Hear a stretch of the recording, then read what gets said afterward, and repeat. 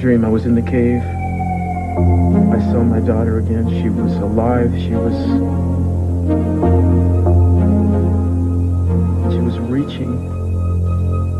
reaching out toward me. What does it say on the chart? Look, I'm not crazy. I'm not making this up. This is real. This is real. She's trying to lead me to her.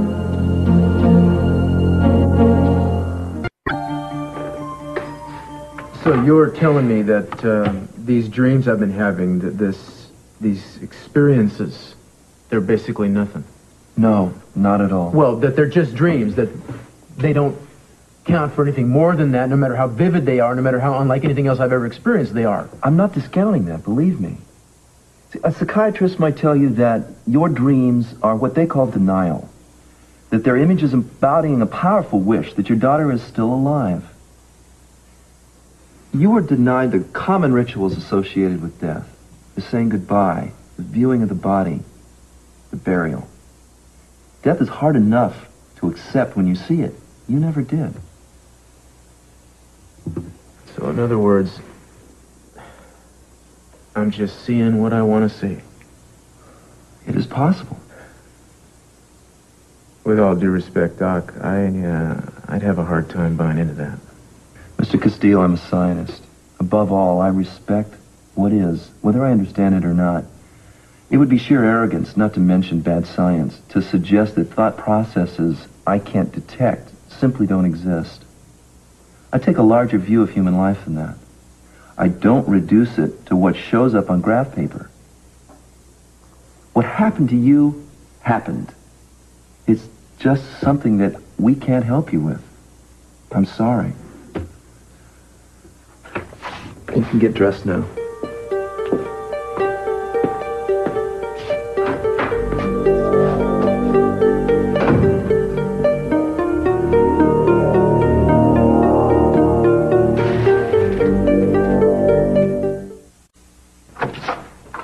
Hi, Mike, come in.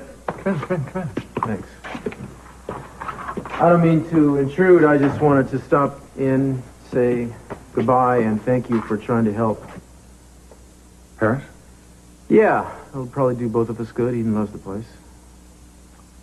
Well, I'm sorry that the reasons you didn't go with her last week didn't pan out, so I gather. Yeah, my visions. Don't? What did I think? Oh, you thought that there was a chance, and it's better you pursued it than not. I wonder. It was just another dodge, after all, just another straw to grasp at. Apparently I do just about anything to keep from accepting the obvious. And why shouldn't you? I mean, what does it matter? There's no percentage in being good at it. The people I worry about are the people that accept death too quickly. How am I going to get to the next thing, Michael?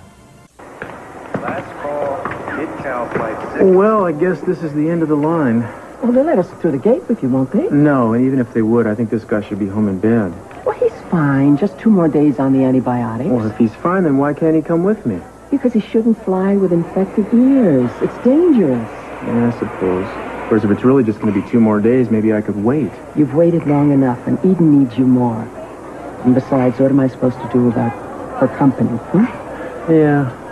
You could stay at the house if you'd like. He loves his room, that's all. Stop worrying. I'm the one that should be worried, with hijackers and foreigners. People are only foreigners when they're out of their own country. I'll be the foreigner. Well, you can argue me into a corner, but you can't stop me from worrying. You know, he does feel a little bit warm. Did you give him his medicine last night? Yes, I gave him his medication. And where were you last night? Well, I was out doing something I thought I needed to do, but I didn't. It doesn't matter. Well, I don't want you to come back until everything arrives. David Tetrick. Mr. David Tetrick.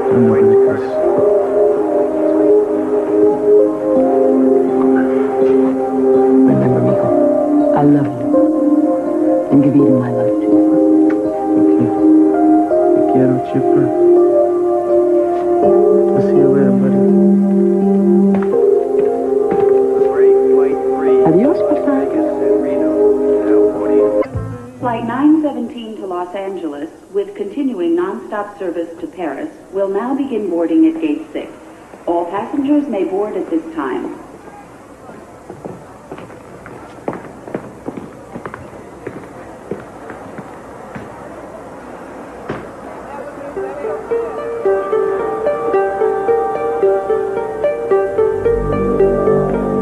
Mr. Castillo. Yeah. Excuse me, do you know me? Yes. No. But I've seen your daughter.